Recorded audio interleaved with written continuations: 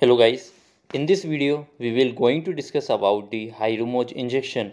What is the use of Hyrimoz injection, its doses, side effects and contraindications. So watch the video till the end. So guys, Hyrimoz injection is made by a Sandoz company and it's the brand name of Sandoz. Hyrimoz injection contains adalimumab in the strength of 40 mg by 0.8 ml and it's a pre-filled pen of adalimumab which injects subcutaneously, and the price of Hyrimoz injection varies from country to country. Now let us see the use of this injection. So guys, adalimumab is a monoclonal antibody which is used for treating the autoimmune disease such as rheumatoid arthritis, psoriatic arthritis, ankylosing spondylitis, Crohn's disease and ulcerative colitis, plaque psoriasis, hidradenitis suppurativa, uveitis, and juvenile idiopathic arthritis. These are the diseases in which adalimumab is used for treatment. Now, what is the mechanism of action of adalimumab?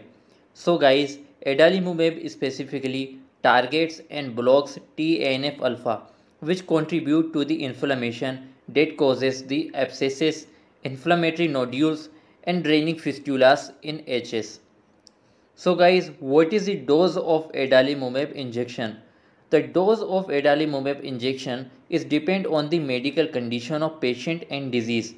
This injection is given subcutaneously in a thigh, stomach, shoulder or other subcutaneous route, and the recommended dose of adalimumab for adult patient with rheumatoid arthritis, psoriatic arthritis or ankylosing spondylitis is 40 mg, administered at every other week.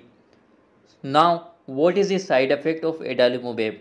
The side effect of adalimumab is pain, swelling, redness or itchy skin where your injection was given, mild nose, throat or sinus infection, headache, stomach pain, feeling for being sick muscles or bone pain.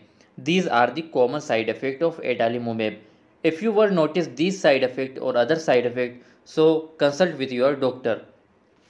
The last question is that who should not take adalimumab injection, means what is the contraindication of this injection.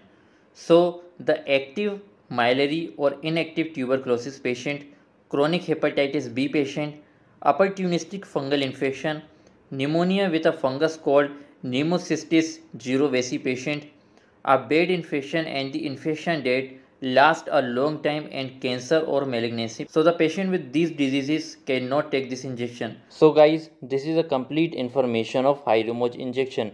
In this video we have discussed about the uses, dose, mechanism of action, side effects and contraindication of Hyrimoz injection. So guys, if you are watching my video first time, so please hit the like button and subscribe my channel for further new videos.